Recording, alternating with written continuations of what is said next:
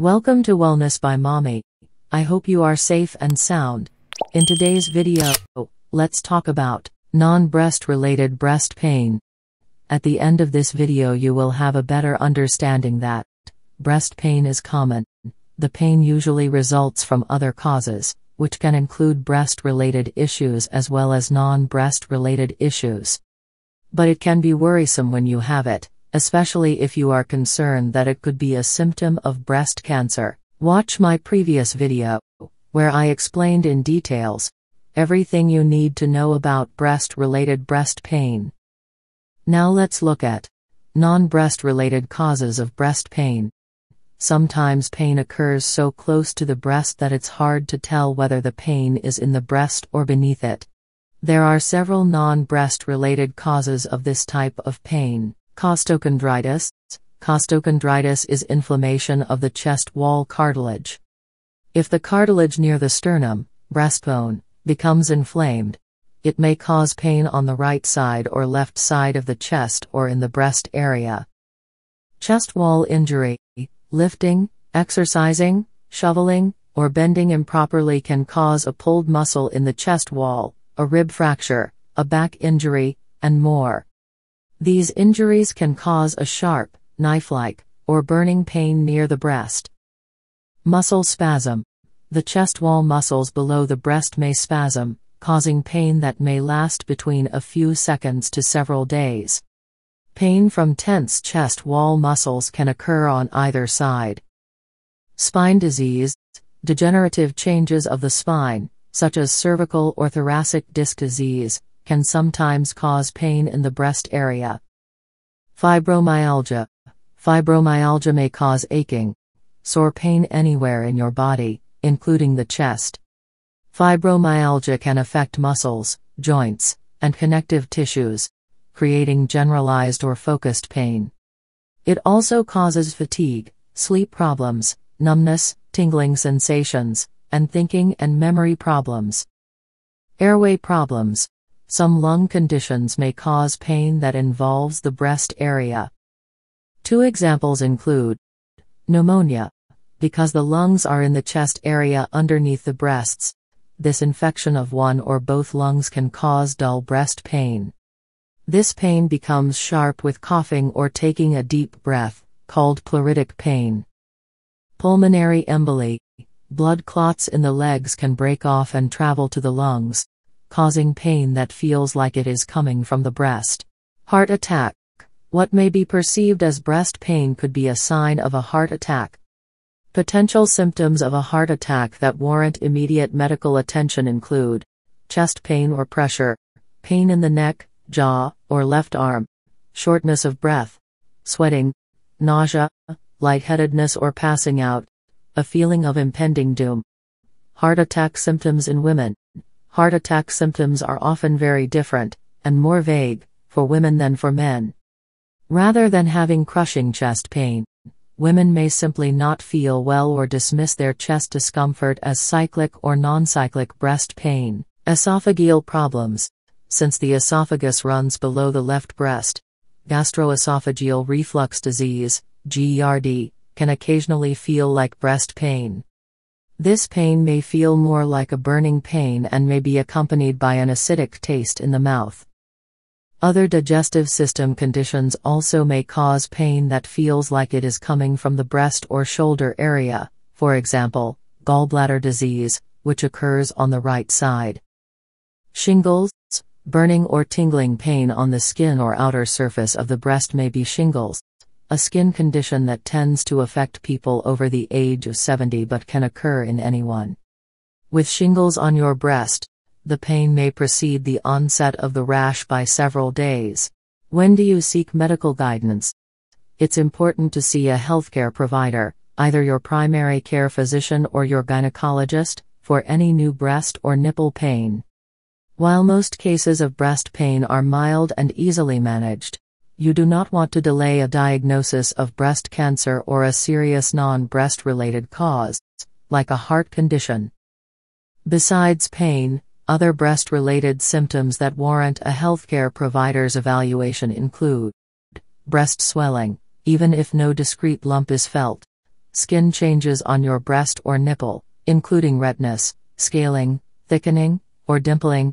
Nipple discharge, other than breast milk. Swollen lymph nodes, especially around the collarbone or armpit. Diagnosis. If you have breast pain, it's important to make an appointment to see your healthcare provider. The good news is that most cases of breast pain are mild, self-limiting, will resolve without treatment, and benign, non-cancerous. It's still important to get a diagnosis and treatment in case there is a serious cause or if your pain won't resolve quickly on its own. Medical history. When you see your healthcare provider for breast pain, they will ask you questions prior to performing a physical examination. While not an exhaustive list, here are some questions your healthcare provider may ask you. Is your pain located in one breast or both? What does the pain feel like? Is your pain mild or severe? Are you taking birth control pills or hormone therapy? If you're premenopausal, does your pain occur at regular intervals, like mid-cycle or just prior to menstruating? Have you recently experienced any trauma to the chest? Have you recently engaged in a vigorous exercise program that involved the chest muscles? Do you have a family history of breast cancer and/or a history of a benign breast condition? Physical examination. During your physical exam, your healthcare provider will visually inspect your breasts to look for any abnormalities like skin changes, rashes, or swelling. Next, they will press on your breast tissue to determine whether any lumps or masses are present or whether there is any nipple discharge. They may also press on and examine your back, shoulder, and chest wall, in addition to listening to your heart and lung sounds. Imaging. If you have breast mass or lump, you might have a diagnostic mammogram, and/or ultrasound. In some cases, a breast magnetic resonance imaging, MRI, scan will be needed. According to the American College of Radiology, ultrasound is typically used to evaluate women under age 30 with noncyclic breast pain. For women 30 and older, ultrasound, mammography, digital breast tomosynthesis, also known as 3D mammography, can all be considered. Biopsy. A breast biopsy is a procedure during which cells are removed from an area of concern. This is the only definitive way to diagnose or rule out breast cancer. Once the cells are collected, a medical specialist called a pathologist will examine the cells with a microscope, blood and other tests. If your healthcare provider suspects a non-breast-related source for your pain, you may need further tests. For example, your healthcare provider may order an X-ray of your chest if you have signs of a rib fracture. If you have signs of angina, severe heart-related chest pain, or a heart attack, you may have an electrocardiogram, ECG, cardiac enzyme blood tests, and appropriate intervention. Treatment. The treatment plan for your breast pain will depend on your diagnosis. While some conditions may require simple self-care strategies, other conditions require medical or surgical interventions. Self-care strategies. If your breast pain is due to cyclic or non-cyclic mastalgia, your healthcare provider may suggest one or more of the following strategies. Wearing a well-fitted bra with steel underwire during the day and a soft, supportive bra at night. Wearing a sports bra during exercise. Applying a warm compress to the tender breast or chest wall area. Stopping or changing the dose of your birth control pill or hormone replacement therapy, if applicable. Quitting smoking. Eating a low-fat, caffeine-free diet. Medications. If a pulled chest wall muscle is the source of your pain, your healthcare provider may recommend Tylenol, acetaminophen, or a nonsteroidal anti-inflammatory drug, NSAID, to soothe your pain. Less commonly, if the pain is severe and/or persistent, your healthcare provider may recommend a trigger point injection.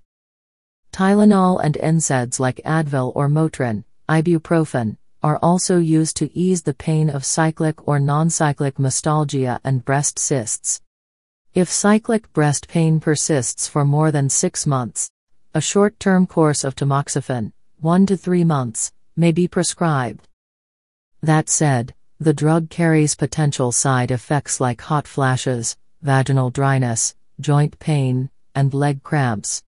In addition, tamoxifen also has potentially serious side effects, like an increased risk of blood clots, stroke, uterine cancer, and cataracts. Antibiotics are the first-line treatment for mastitis and for non-resolving ductal ectasia.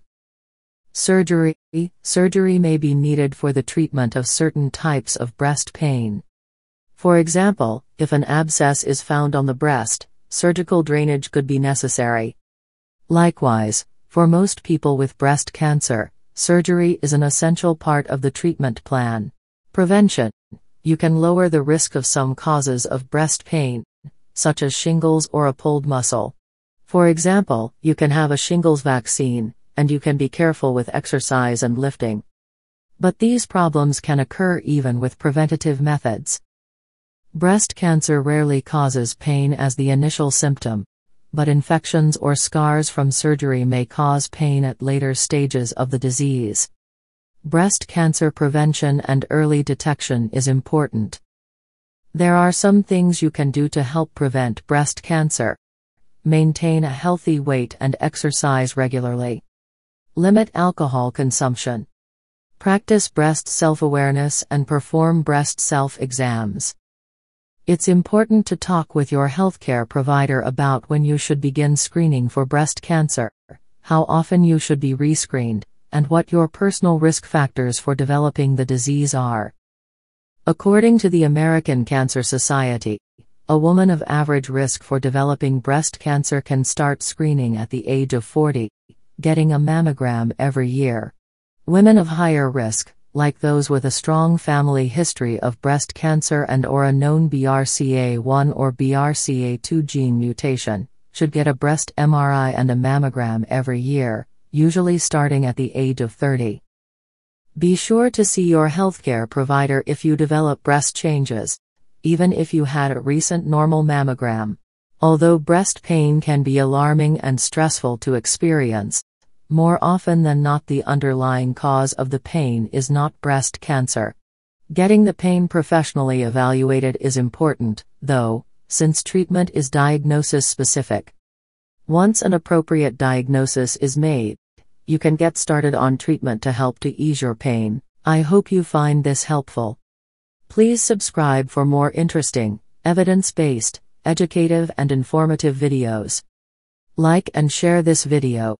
Turn on your notification icon so you can be notified when next I drop a new video. I desire for you good health and long life. See you in my next video. Till then, stay safe and remain healthy. Peace.